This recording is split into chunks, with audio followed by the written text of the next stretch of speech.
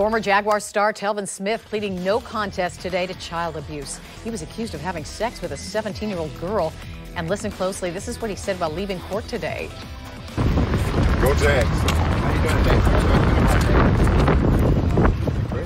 In case you couldn't hear it, he said, "Go Jags," and it's a great day.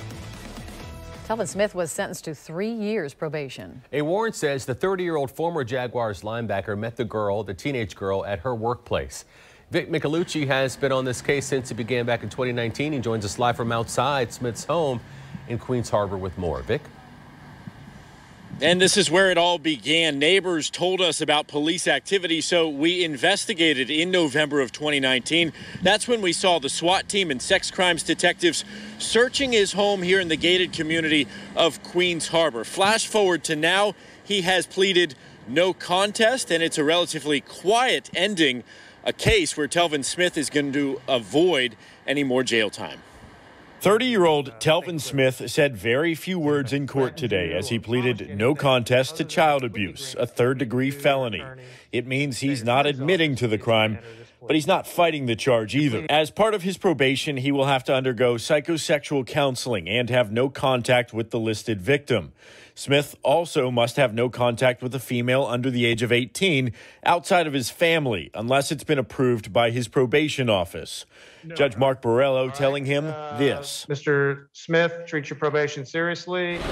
We watched as Jacksonville police first raided Smith's $1.5 million Queens Harbor home in November 2019. They came back to arrest him in April of 2020. At the time, he was charged with unlawful sexual activity with a minor. We obtained a warrant with the details. Detectives said he met an underage girl at her workplace, picked her up, and had sex with her on at least 2 occasions. The warrant says he gave her $100. And, quote, Smith told the victim not to tell anyone about this incident as he could go to jail.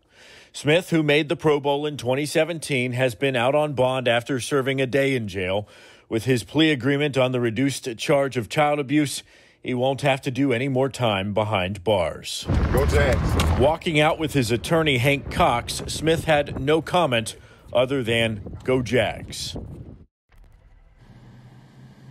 He also said it's a great day. Now, prosecutors pointed out that he had no convictions in his past, which could be one reason why he was offered that plea agreement. And because of the way that this case turned out, he will not be a sex offender or a convicted felon. We're live outside Queens Harbor. I'm Vic Micolucci, Channel 4, the local station. So, Vic, we know Telvin Smith hasn't played in the NFL for a couple years now. What is next for him? Well, he stepped down from his spot on the roster from the Jaguars because of, quote, personal reasons. Since then, he has not practiced with the team. He is on the retired reserve list. So his $10 million contract is on pause. What's next for him? Well, we'll have to wait and see.